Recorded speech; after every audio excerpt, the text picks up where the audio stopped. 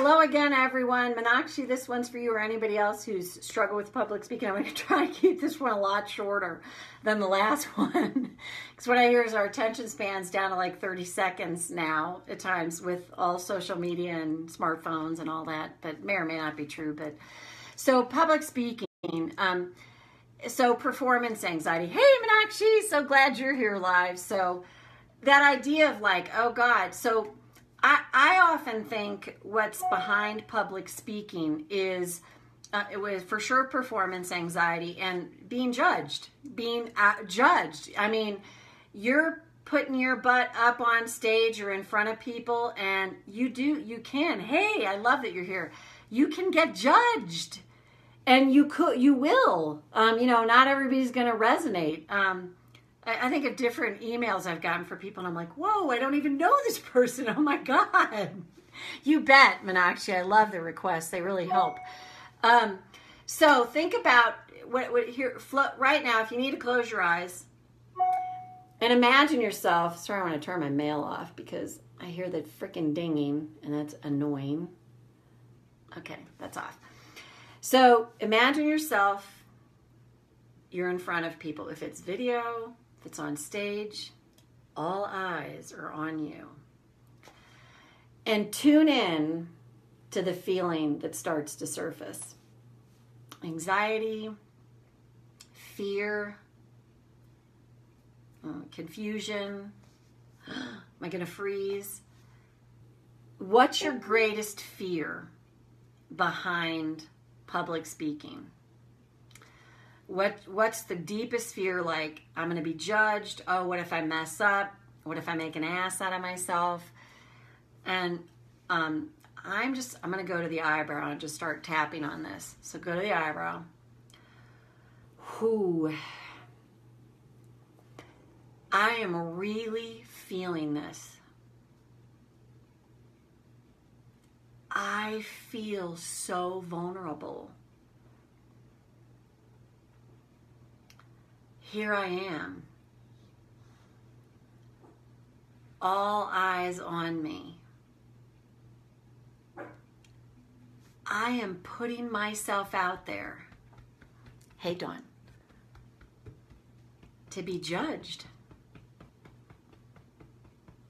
Judged to be good. Judged to be bad. And anything in between those two. This is a vulnerable position to be in. I feel the anxiety, the fear, maybe even terror. Hey, Nadia, amazing public speaker you are. Racing through my nervous system. I am freaking out here. Everybody's looking at me. Everybody might be judging me. For better or for worse. I feel really young right now. I feel like a little kid who's fearing potential rejection.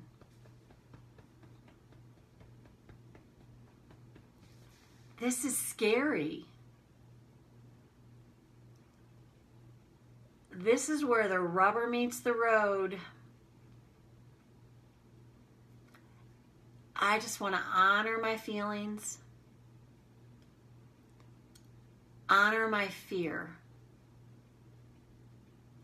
And I'm letting myself know that is all okay. Of course I'm afraid. Hey, Marcia. I am putting myself out there in a vulnerable place. And my little kid gets activated. maybe times in the past when I was publicly judged, publicly humiliated, are racing through my brain. But here's the thing. I want to let myself know I'm up here doing this. That takes some courage. To feel this kind of fear and do it anyway. I am just letting myself know any emotion that surfaces around this is totally okay.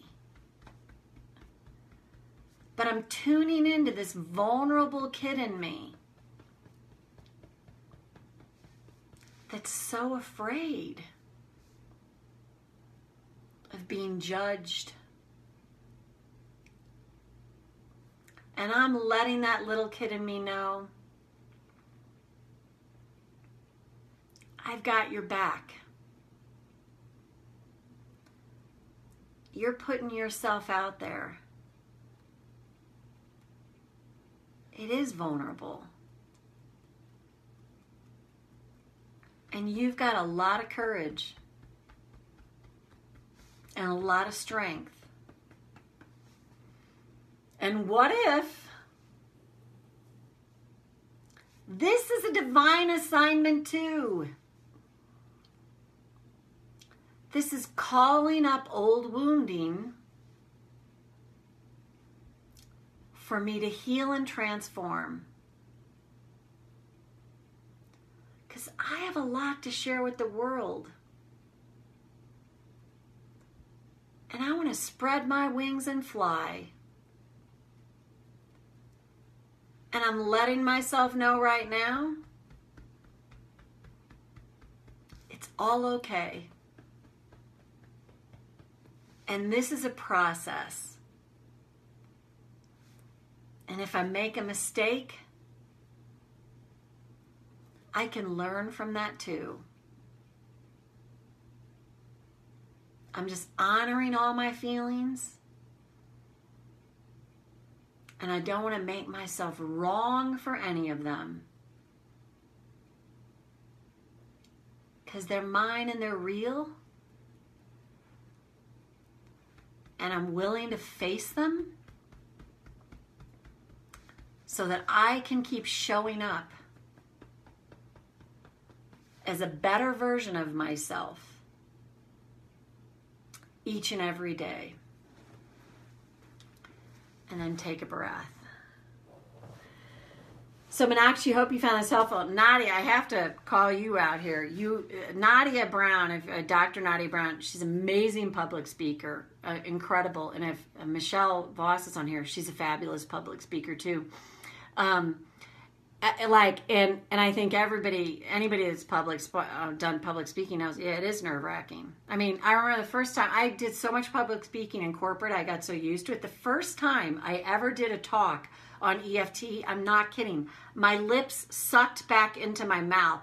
I was really like, and my cousin and my husband were in the front row. My cousin's like, oh my God, oh good, Meenakshi, glad. Oh my heavens, it is. Yes, Nadia.